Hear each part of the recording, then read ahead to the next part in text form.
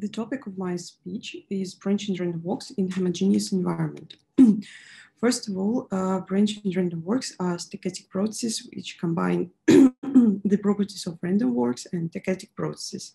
And such models can find their applications when we describe, for example, the processes with birth, death, and transport of particles.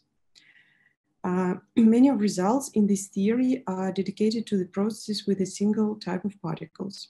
For example, in some works by Professor Molchanov with co-authors. In contrast to the previous works, we consider multi-type branching random walks. Especially in this work, we pay attention to the processes with two types of particles. We consider branching random walks with continuous time on multidimensional lattice ZD, where D is some natural number. And in general model, we mainly consider the distribution of subpopulations generated by a single particle of each type. We say that each particle of every type has its own branching intensities and mechanism of migration. As I have already said, multi-type branching random walks can find the can have some applications. For example, in problems connected with the distribution of epidemics. In such model, we can call the first type of particles as infected and the second type of particles as immunity generated. And here, under different initial conditions, we can even study the distribution of both infected and immunity generated particles on the whole lattice and also at each lattice point. Firstly, I will describe the model we consider, then speak about some example of the two-type branching random walks, which has some applications. Well, the objects of our study are subpopulations of the particle, which can be represented as the following column vectors. Here, for example, the component n sub I1 of txy is the number of particles of the first type at the time moment t at the lattice point y, which were generated by a single particle of type R, which at the initial time moment was located at the lattice point x.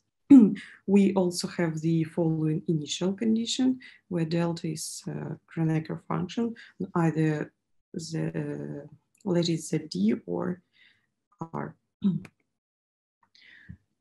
Now I will describe some evolutions which can happen to each particle during some small time dt. But first of all, we assume that each particle spends at the lattice point some exponentially distributed random time up to the first transformation. And then particle can either die with the non-negative intensity mu sub I, which only depends on the particle type. We assume that for each type, it's a constant parameter. So we obtain the following probability of particle to die during some small time dt. Also, we assume that particle can produce offspring of both types. Sorry. Let beta sub I of KL, where K plus L is greater or equal to 2, be the intensity of particle of type I produce K offspring of the first type and L of the second type. In this case, I also want to say that we assume that particles cannot change their types. So it means that the intensities beta sub 1 of 0, 1 and beta sub 2 of 1, 0 equals to 0.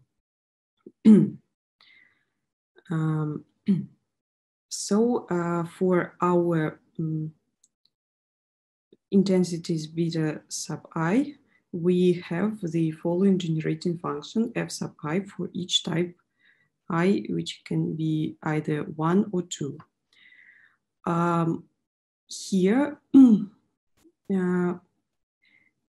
as the topic of works that branching process in homogeneous environment, we assume that at every lattice point, there is a particle generation center. So it's, or it can be called as a branching source. It's the point where particles can either die or produce offsprings.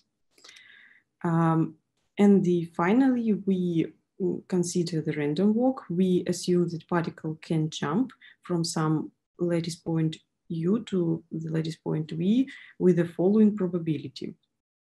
We assume that kappa sub I is greater than 0, and it's also called the diffusion coefficient. For the intensities A sub I, we assume that our random walk is symmetric, homogeneous in space, and irreducible, so that we can reach every lattice point. We also have the following assumptions, and then we get the generator of our random walk, which has the following form.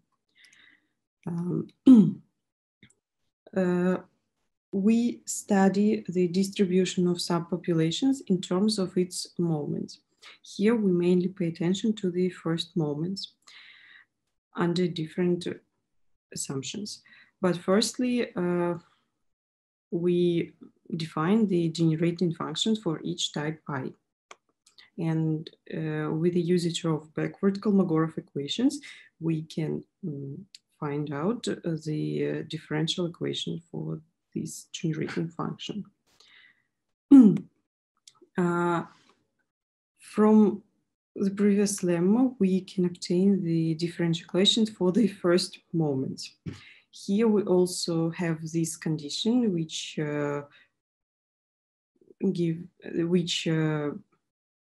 provides us that this series, that all the series in these sums converge. Well, we are going to find these solutions under different assumptions for the random walk for each type. So, but firstly, we can find the solutions in terms of its Fourier transform. And to simplify the formula, we have these parameters, R sub 1, R sub 2, B, and C. And later, we are going to find out the solutions for the first moment with regard to these values B and C, non-negative values. Well, the simple case, then the generators for both types are equal. There was found the explicit solutions for the first moment in terms of transition probabilities of random walk. The transition probability is the solution of the following Cauchy problem. So with regard to values B and C, we can find the solutions for the first moments in different cases. Now we are interested in case when the generators of random walks are different. So, for example, we assume that the random walk for the first type of particles has the finite variance of jumps, so that these series converge. But for the second type, we assume that its jump intensities satisfy the following condition. Under this condition, we obtain the following relation, which means that the underlying random walk for the particles of the second type has infinite variance of jumps. In a case when we had equal random walk generators, we could find the explicit solutions for the first moments. But here we can find only their asymptotic representations, again with regard to the values B and C. And here I decided to consider the case B and C equals to 0 separately. Actually, this case means that particles cannot produce offspring, so they can only jump and die. In this case, it's obviously that all the subpopulations degenerate. But in case when some of the parameters is greater than 0, we obtain,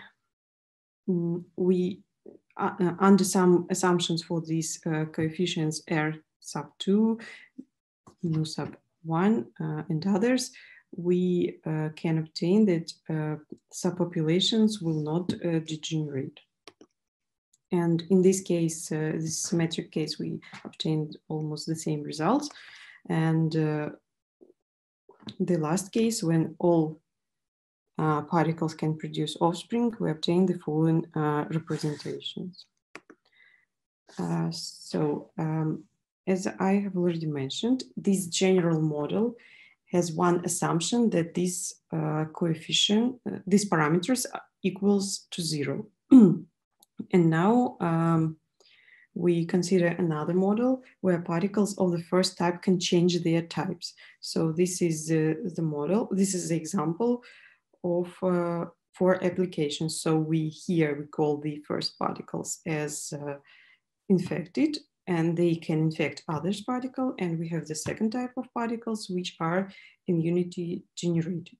So we assume that particles of the first type can only produce the particles of the first type, and particles of the second type cannot produce either particles of the second type or of the first type.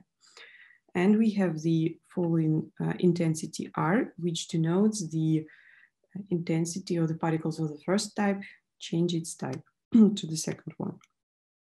In this model, we assume that at the initial time moment, we have only one particle of the first type, and we assume that it's located at the origin. So here we can obtain the, we can study the distribution, not of subpopulations, but of the whole population at the lattice point X. Here we use the method of forward Kolmogorov equation, which is based on the following representation. These discrete random variables show which evolutions can happen to each type of particles. So these the distributions are presented here. So we here we can see that the particles of the first type can produce offspring. Nothing can happen to the particles, or they can die. Either they can jump or produce two particles. And the particles of the second type can either die or jump between lattice points. So here we also study the first moments, and with the usage of method of conditional mathematical expectation, we can obtain the equations for the moments. And as in the general model, with the usage of the discrete Fourier transform, we get the solution for the first moment. And here the function p sub 1 of tx is also the solution of this Cauchy problem, and is with the following initial condition. So for the second moment, in some cases, we cannot find the explicit solutions. But for example, in case when these intensities, then this condition holds, we can find the explicit solutions for the second moments. This designation means the inverse Fourier transform for the function. But in case when we then beta minus mu sub 1 minus r is not equal to minus mu sub 2, we can only find the solutions for the in Fourier transform for the second moment.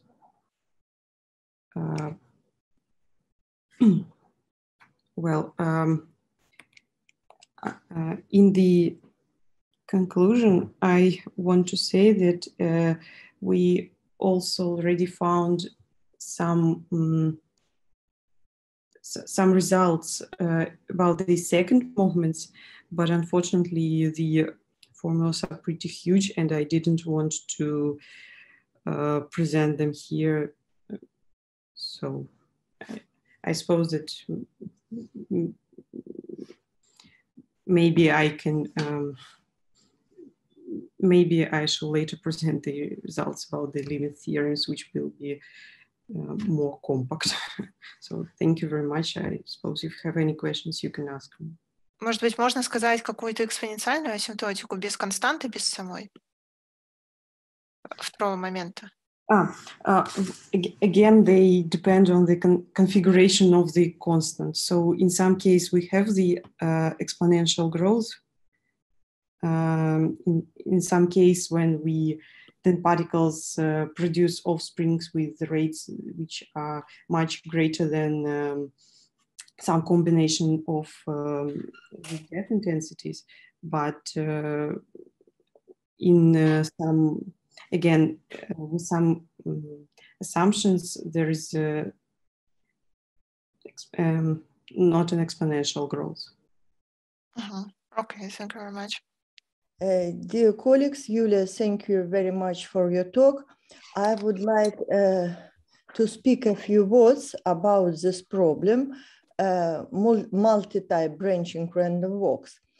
Such topic, we hope, of course, may have many different applications.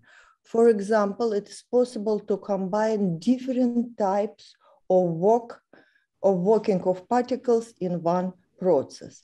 Different types of